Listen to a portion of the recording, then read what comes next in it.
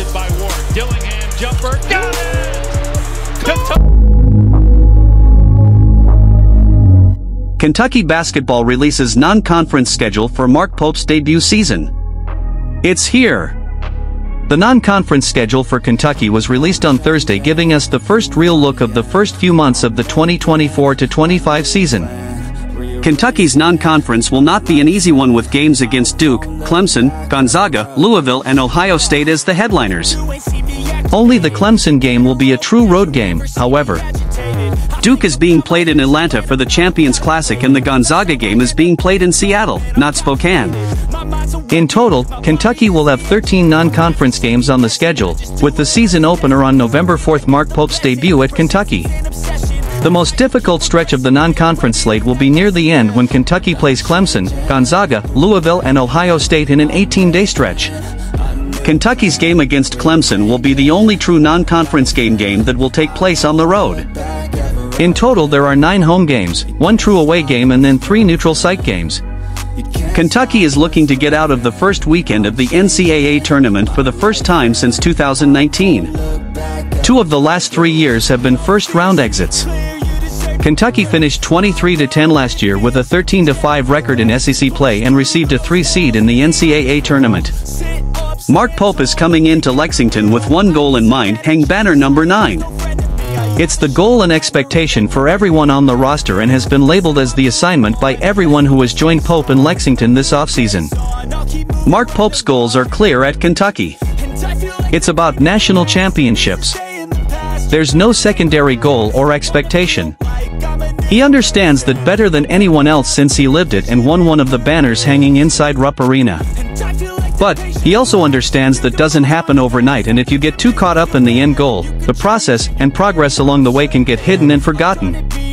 For Kentucky, it hasn't been able to get out of the first weekend of the NCAA tournament since 2019, with 2 of the last 3 years resulting in first-round exits.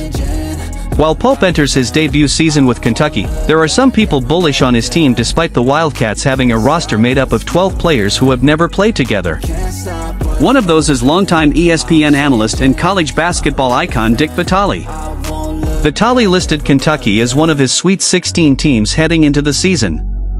With no Sweet 16 appearances since 2019, the Wildcats are looking to make a huge jump with new coach Mark Pope, Vitale wrote. With 9 transfers and 3 freshmen, the Wildcats need time to mesh and gain confidence, but should be primed come March. Like Vitale said, Kentucky will likely struggle early in the season due to the new faces all over the floor. In addition, a difficult non-conference schedule will likely yield some early season losses, but also pay dividends later in the season. In order to reach the potential of a Sweet 16 or even just making the NCAA tournament, getting better every day is a critical piece to the summer for Pope. The most important thing is we walk off the court a little better than we walked on. And we will accept nothing less, Pope said last month. We will be tyrannic about that, and that's how you achieve that long-term goal of banner number 9, is getting better every day, and that's why our guys are coming here.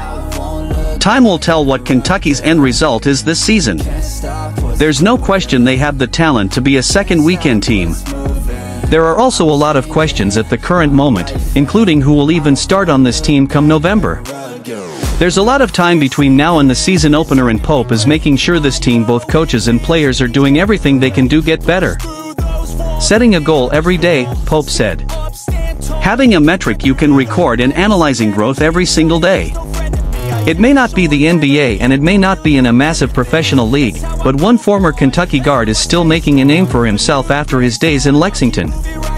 Isaiah Briscoe. Yes, that Isaiah Briscoe was having a great stretch of play in the Big 3, the 3-on-3 league created by Ice Cube. Over the weekend, Briscoe lit it up and set a league scoring record. He scored 37 points to go along with 7 rebounds despite a loss. Briscoe is in his 3rd season with the Big 3, playing every season with Trilogy. After a breakout first season, he is the leading scorer in the league through 4 games with a 20.5 point per game average. He has 2 20-plus point games this season. Trilogy is coming off of back-to-back league championships in 2021 and 2022 before falling short in 2023. They have 3 championships in the league's 6 seasons. Briscoe joined the Big 3 after having success overseas in the past few years. Playing in Poland, Estonia and Germany, his best success came with Kalev/Kramo in the Estonian Basketball League when he won the Young Player of the Year award given to players under the age of 23. Briscoe also spent some time with the Philadelphia 76ers and Portland Trail Blazers in the NBA before going overseas. The New Jersey native spent 2 seasons at Kentucky under John Calipari where he averaged 10.9 points across 70 games. He went undrafted in the 2017 NBA draft.